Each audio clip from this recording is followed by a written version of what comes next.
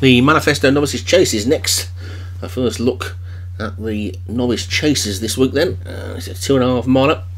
Grade 1 of course, and the top two are both from the Craig Allen stable, Arlie Savannah and Bilbo Baggins.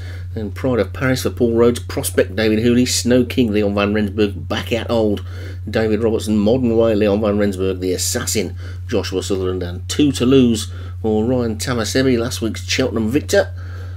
And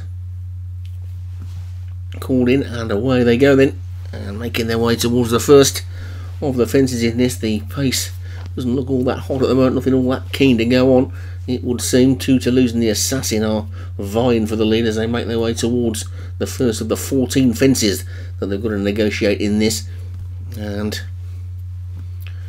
it really is a case of after you Claude at the moment as they make their way to the first eventually, and they're going pretty slowly.